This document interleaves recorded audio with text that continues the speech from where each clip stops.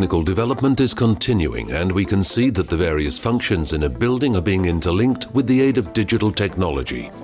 Buildings are becoming part of the Internet of Things. The mega topic in the industry at the moment is digitalisation. Ask our colleagues in the industry, in wholesale or in trade businesses, we're all engaged in digitalisation.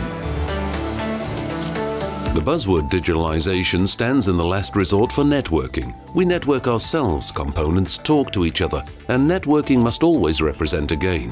Ultimately, you must directly recognise the gain from networking if you're a building operator, an installer or a user.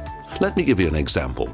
If today you transmit weather data via a meteorological station to a building automation system, you can attain 3 networking gains. In the first place, by using these weather data, the operating system can optimize its running when it comes to lighting, air conditioning, heating and alarm systems in the building.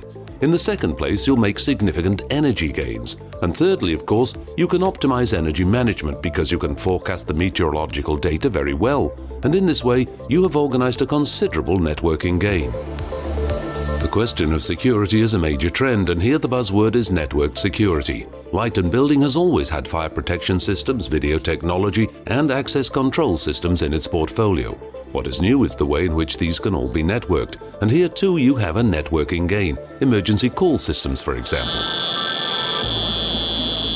Reflecting individual requirements, intelligent technology, digital technology, is being so networked that consumers are glad to live in such a smart home. The smart home brings them greater security and greater convenience while saving energy.